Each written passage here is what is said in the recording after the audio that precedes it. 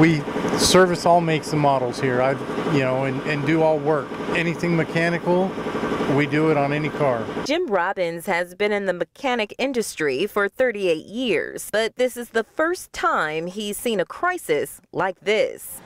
Never have I seen a part shortage like we're having now. Allied Service Center in Spring Valley is just one of many repair shops waiting for car parts to come in amid a global auto parts shortage. For Robbins, his short list includes Computers for the cars, you need any of those, and they're hard to get a hold of.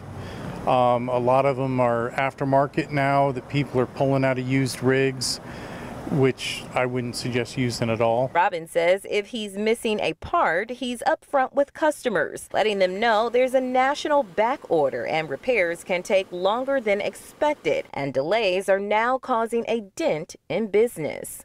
It makes it frustrating for us and the customers. I mean, if you bring your car in to get it fixed and somebody's telling you, I can't fix your car for several months, that's a bit disconcerting. AAA says the supply chain issue that has challenged the country since the pandemic touches the auto industry too. AAA, as with the rest of the country, saw a shortage of microchips that are used in cars. And that is being felt and has been felt since the beginning of the pandemic. The supply chain issues have now caught up.